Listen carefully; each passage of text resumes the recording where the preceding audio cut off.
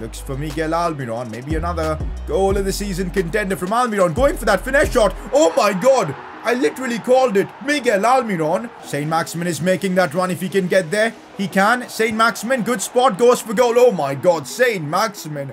That is...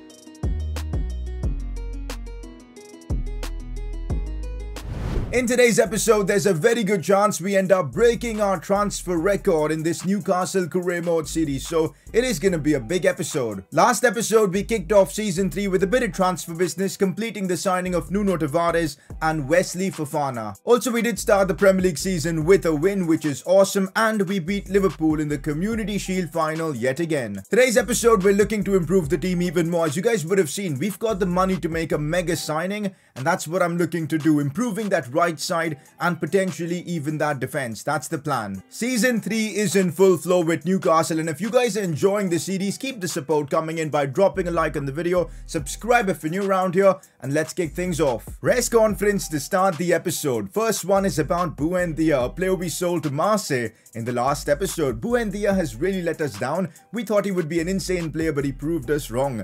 This is one of the first signings, I feel like, which has kind of been a failure, because if you look at his stats from when he joined at Newcastle to now, it's just been really underwhelming, and selling him was the only option. I think we did make a small profit on him, but yeah, it's kind of disappointing that Buendia couldn't really reach his potential here at Newcastle, but hopefully at Marseille he'll regain his form and do well. But it's unfortunate that Buendia has let us down, but of course Joe Willock takes that spot and he is just not looking back, so there's a positive about that. Next up, did you realize that your objective for the season is to reach the Champions League final? Yep, I just saw that and I had a good laugh, because expecting Newcastle to reach the final in our first season in this competition, in this series, is just way too much. But thankfully it's on low priority, so I don't think it'll affect us all that much. But my goal for the Champions League this season is to make it to maybe the quarterfinals. I feel like that is a fair place to, you know, try and aim at. So that is my goal, but the final is asking way too much. Next up, sign Ferran Torres, because he can play in any position in the midfield.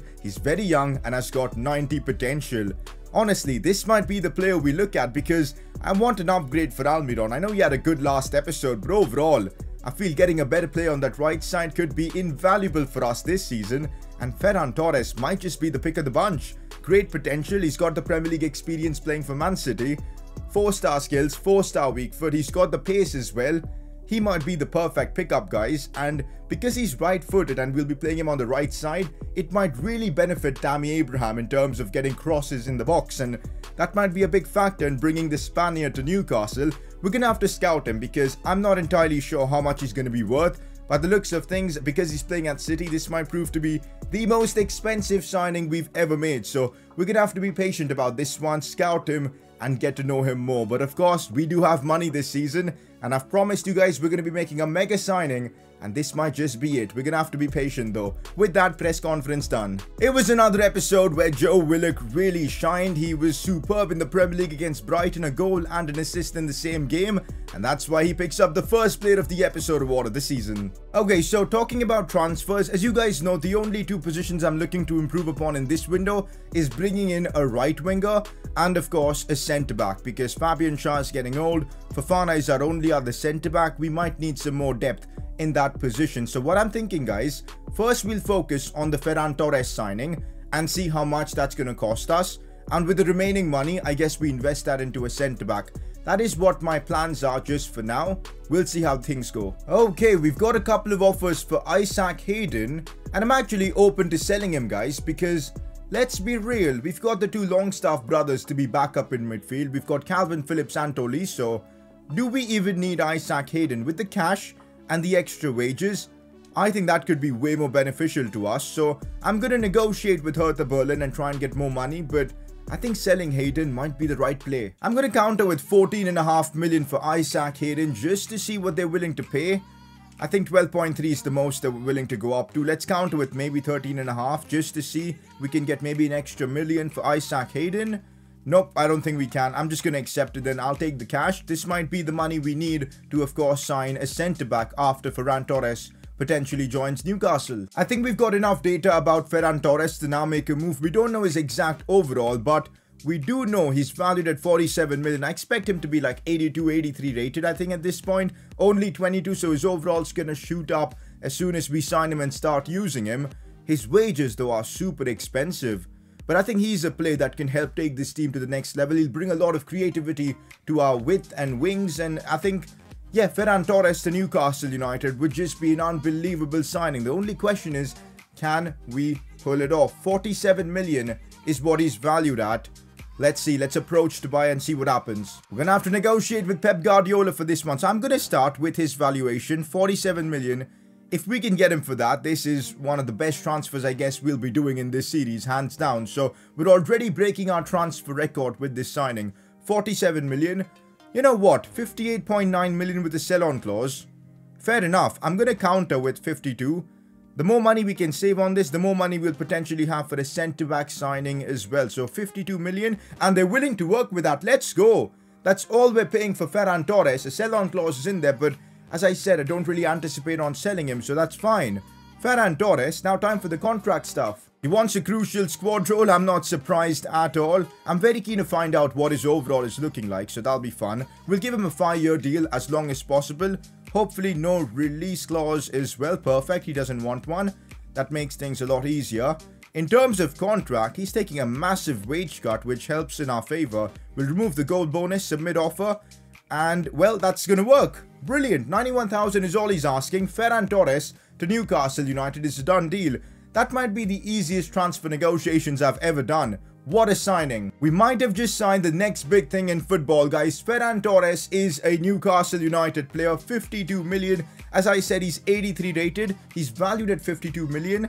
93 acceleration, 86 sprint speed. The finishing's there. The passing is there. He's gonna add so much to our team. The best part about that is, guys, we've got still 30 million left to sign a defender.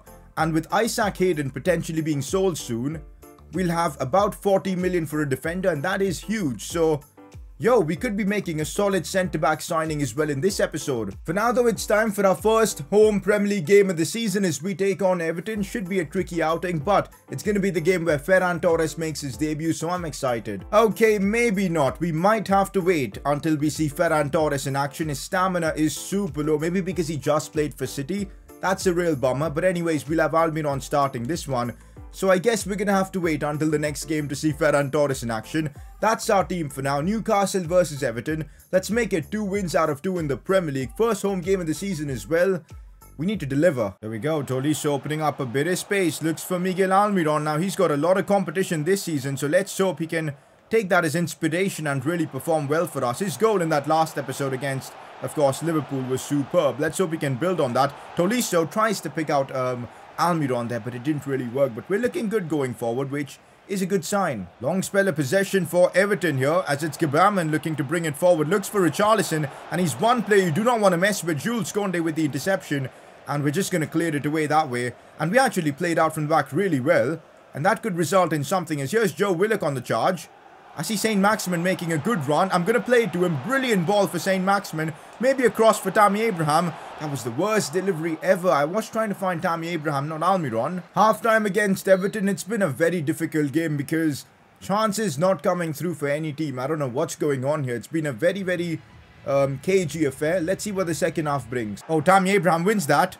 Looks to find Joe Willock. Can he get there? He can, and he scoops the keeper again. He did that in the last episode as well. This has been a game where chances just haven't come by. So a moment like this is absolutely vital, and potentially Newcastle winning the title down the line, because this is huge. In a game where we've barely had any shots, out of nowhere we get a bit of luck as Abraham wins that. He squares this one for Joe Willock, and look at how easy he made that look. It's audacious from Joe Willock. The 2 goals he scored in the Prem this season, both cheeky chips from Willock. Unbelievable, man. The talent he's got. I have no regrets selling Buendia, because if that means Willock plays every single game this season, well, it works perfectly fine for us.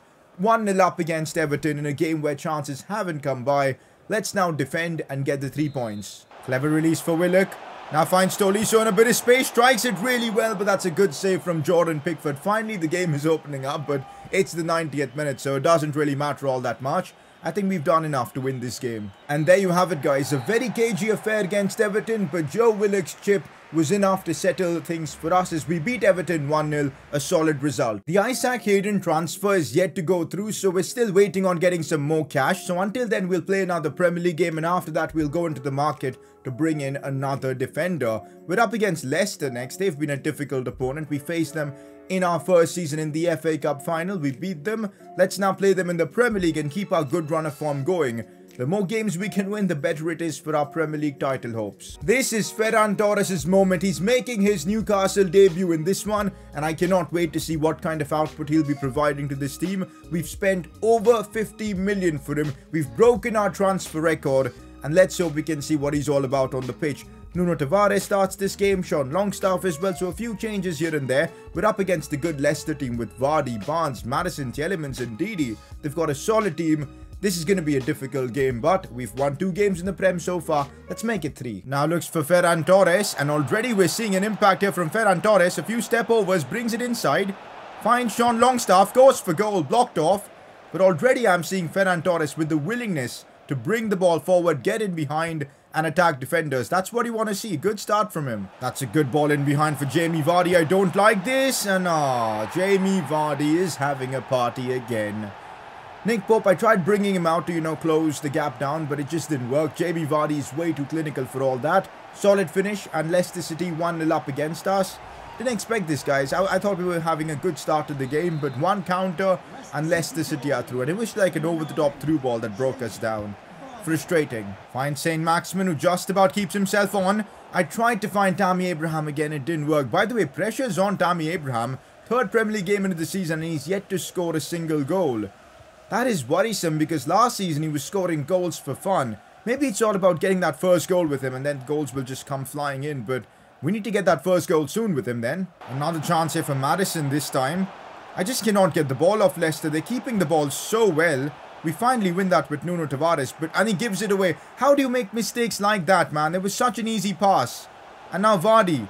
And Fabian Schär just walks right through him. Nothing is working for me in this one. Finally, it's Conde of all players who makes the challenge. But then Calvin Phillips gives it away. And we've given them the space. I cannot believe this defending.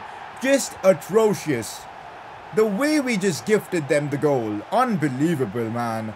Just goes to show we still have a long way to go in this series. And we're not a complete team just yet. Calvin Phillips just completely messed things up. And Conde just stopped running there for a brief moment. I don't know what's going on. 2-0 down before halftime. This is not good. We're going to get beat at the King Power Stadium by the looks of things. Guys, this might be one of the most frustrating games of FIFA I have ever played. I legit cannot get the ball off Leicester City. It's impossible to do anything against them. I think we've had 30% possession in this game. And they're just completely ripping me apart here. It's embarrassing at this point. We just cannot do anything. And none of my forwards are doing anything in this game as well. I've seen barely any movement from Tammy Abraham. Barely anything from Joe Willock. Ferran Torres has been pretty tame as well. Finally, Abraham has broken through. But he's getting outclassed and outpaced by Rudiger. Which, I don't know what to do, man. It's been a struggle. We've got 15 minutes left to try and get 2 goals. I don't think it's happening tonight. This has just not been our night. Jamie Vardy's about to score. And, well, that's Jamie Vardy for you. Fantastic. At some point, I can't criticize Leicester City. They've just been truly phenomenal. This is one of the most dominant performances I think I've seen against my team in this series, because Leicester City were just unbelievable, unplayable. We barely had the ball in this game, guys. You know what? I want to take a look at the possession stats because, yep, 40% possession in this game. It's been a complete dominant Leicester performance. Their midfield has ripped us apart, and Jamie Vardy up top, clinical as ever. We're 3-0 down. Questions need to be asked about Tammy Abraham, man, because I feel like he's just standing up top doing nothing. Hat-trick from Jamie Vardy. He walks away with his 4th goal in the Premier League. Tammy Abraham so far, 3 games in the Prem and no goals. He needs to get his form from last season back, because if he doesn't score up top, we're pretty average and we need him to, inspire the team, but a disappointing result for us. This is not the Tammy Abraham we're used to. I know he's picked up a couple of assists, but 4 games and 0 goals? Nah, man, he needs to step things up. What is going on with Tammy Abraham right now? I don't know. But yeah, let's hope we can, figure things out and start scoring soon, because we need him to. A bit of good news though, as Isaac Hayden has been sold to Villarreal for 11.4 million. I thought he was going to go to Hertha Berlin, but he decided to go to Villarreal. And that gives us about, let's say, 40 million to invest in a defender. Yup, that's what we're gonna do now. I think we need a centre-back signing. We've got the money to make it happen, so let's do it now. 40 million can get us a really good centre-back. So I was looking at centre-back options, guys, and when I saw Tomori available for a fairly decent price, I couldn't say no. I feel like this has to be the player we bring in now. I know he's not the highest rated player, but some of his stats, 94 sprint speed, he's gonna be so OP in game. 78 rated means that he definitely has room to grow, and with Fabian Schär still being in his prime at his peak, it makes sense for us to get a low rated defender and just slowly but surely develop him into a better player, so when Fabian Schär starts dipping, we can just slot Tomori in. I think that's the play, and that's why I want to sign him. I don't think I've used him in any of my career modes so far, so it just makes sense to make this happen. A different player, he's English as well. Let's bring him back to England, to the Premier League. We might have to pay about 25 million, but since we have the cash, let's frickin' do it. I'm gonna start off being super cheap and offer 22 million for Fikayo Tomori. Let's see if Juventus are willing to play with that.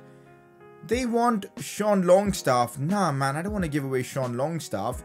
Let's propose new transfer fee and offer 23 million, just a little bit more, and see what they're willing to say. 23 million.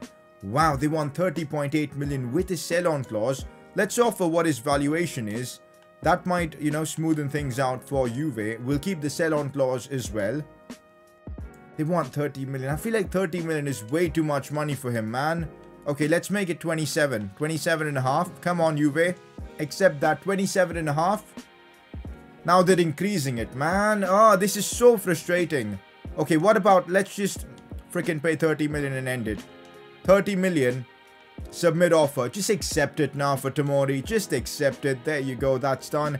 I feel like I'm overpaying. But then again, when I look at Tomori's stats, with that 94 sprint speed, you just know he's going to be absolutely OP in game. And if we train his defensive stats, he could be phenomenal as well. These are his contractual demands. We'll remove the appearance bonus, submit offer, and that should really smooth things out. Let's get the deal done. It's done. Tomori is now a Newcastle United player. It's been a fabulous window for us. We've signed the likes of Fofana, Tomori now. Of course, the major signing in Ferran Torres. And of course, Nuno Tavares. It's been a great freaking window for us, man. Like, honestly, look at the players we've brought in. I think we're ready for this season. For now, we're going to be simulating this one against West Brom. And let's hope we can get back to winning ways. That defeat to Leicester was painful. And it's a 3-0 win for us, which is awesome. Who scored the goals in the first half? Great to see Tammy Abraham get on the score sheet. Saint Maximin as well. An injury to Jamal Lewis. Let's hope it's not too serious. Oh my god, talking about an injury being not too serious. Jamal Lewis is out for the next 5 months with a broken tibia. I was wondering, when are we going to get the injury curse involved in this series? Because I remember the last career mode we did, how many injuries we had to deal with, man. And now, 5 months no Jamal Lewis. I am so glad we signed Nuno Tavares now, because he's going to be vital for us in this series for the next, 5 months. So I was actually thinking, with the injury to Jamal Lewis, it kind of makes sense to, maybe loan in a left back. But I just realized we've exhausted our 3 transfers for this window.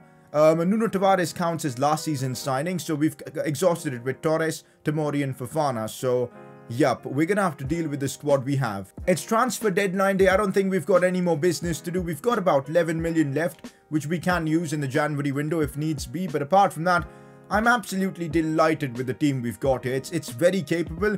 High overall players everywhere in the setup. Let's put Ferran Torres in here and even Almiron on the bench. This team is capable, guys. We just need to hit a good stride, a good run of form, and I think we can do bits this season. So I'm very excited to see how things progress. This is our squad for this season. Time to get through one more Premier League game in this episode as we take on West Ham away from home. I hate the fact that they're playing with a 5 at the back formation, but we're just going to have to run with it. I'm giving Tomori his debut in this one, so super keen to see how he plays. Ferran Torres starts as well. Let's hopefully see a lot more of him in this one, because yeah, it's been underwhelming so far for him. Tammy Abraham needs some goals from him. Let's get a win here. Not gonna lie, in this episode, I haven't played the best of FIFA, man. Like, we just about scraped a win in that first game, and then we just got beat by Leicester City comprehensively. So, yeah, I really want to try and bounce back in this one and maybe get a big win. So, let's hope we can do exactly that. Tolisso, Saint Maximin, I don't know what to do. Ferran Torres, that's a cheeky pass for Max Aarons, who is really pacing through. Looks back for Ferran Torres. Cleverly done to find Tolisso. And now it's Joe Willock. Saint Maximin in open space, goes for goal, and let's go. We've broken down the West Ham defence in unbelievable fashion. It was brilliant passing football. They've got a 5 at the back defence, so we needed to be precise with our passing. We were, and that's what gets us the first goal in this one. Saint Maximin with the finish, Joe Willock with another assist. But look at that, a lovely finish there from Saint Maximin. 1-0 up against West Ham. And now I see Abraham in space. This might be the moment we're waiting for to see Tammy Abraham get his first of the season. Goes for goal, and that is what we've been waiting for. Tammy Abraham with a phenomenal strike. Feels like it's been a while since we've seen Tammy Abraham score, but it's a relief to see him score a goal like that. That's going to do wonders for his confidence. Not that I think he needs that confidence, because last season we saw what Tammy Abraham is all about. A solid strike. We're 2-0 up against West Ham with that. Phillips now looks for Tammy Abraham. Once again, there's the roulette inside. Not the roulette, I was going to say the elastico, but whatever. It worked brilliantly. The elastico from Tammy Abraham to open up space was perfect. And then the finish, I told you, man, he scores one. He's then going to just be unstoppable in front of goal, because that's the kind of player he is. I think we're finding Tammy Abraham's mojo back in Season 3. And there you go, guys. We're 3-0 up against West Ham, and that should settle this game. See Saint Maximin, and here we go on the breakthrough. Saint Maximin could cross this one for Tammy Abraham. Does so successfully. Tammy on the volley. And I told you, man, he scores one. It's just going to be a goal machine from then on. Tammy Abraham with another hat-trick in this series. I've lost count how many times he's actually scored hat-tricks for us, because it is absurdly good. Saint Maximin scooping this one in. Tammy Abraham with the finish. 4-0 against West Ham. We've completely obliterated them. We're 4-0 up. I've made some changes, and we're 4-0 up. I've made some changes to preserve stamina on my players. The game's done. I'm just going to jump to result. There's nothing surprising that's going to happen here. The game finishes 4-0. There you go. Solid result for us. Look at that, guys. We don't have quite the perfect record in the Premier League, but we're in the top 4 already. 4 wins out of 5 with 12 points. Liverpool, though, look like the team to beat in the Premier League. They've got a perfect record so far. But what a start to our Prem season. Next episode, you know what's coming. The Champions League group reveal. We're going to be playing our first few group stage games as well. I simply cannot wait for this. Also, you guys are going to find out a bit about what's going to happen with the sponsors and the objectives, and also stay tuned for that. But before that, player of the episode. It's a tricky one, because although Tammy Abraham scored a hat-trick, I don't think it was particularly insane or so. Willock had a solid episode as well. I thought Conde defensively was just monstrous in this one, so it's a tough one. I'm leaning towards Conde, but then again, when you score a hat-trick, it's difficult to not include you. Let me know in the comments section who you think deserves to win player of the episode. With that, guys, this is where we're wrapping up today's episode of the Newcastle career mode. I mean, a lot happened in this one, you know, signing Ferran Torres, breaking our transfer record for him, signing Tomori. A lot happened, and next episode, the drama is going to continue with the Champions League. If you are enjoying this series, keep the support coming in by dropping a like on the video, subscribe if you're new around here, and I'll catch you all next time.